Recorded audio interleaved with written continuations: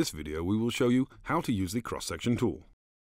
In this part you will learn how to import a 2D image with the cross-section tool and how to perform measurements on it.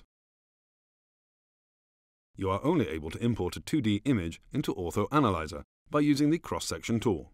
Press the cross-section icon. Then you need to create a plane or use one of the standard planes in the list below.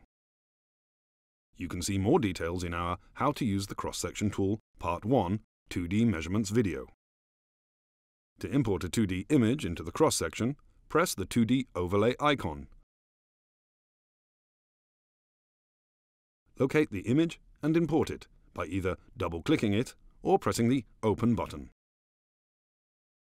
For the purpose of our video, we have chosen to import a PNG file.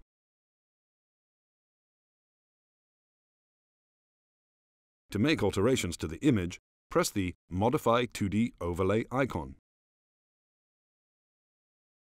You can rotate the image by grabbing and moving one of the red control points on the circle.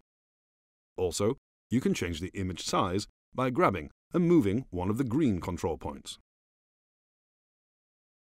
The software also enables you to mirror the 2D overlay image. If you wish for an image to be translucent, you can use the 2D overlay slider in the upper right corner.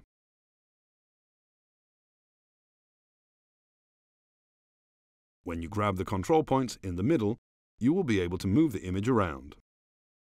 To do a measurement on the 2D image, use one of the measurement tools in the 2D Measurements window. For the purpose of our video, we will measure an angle.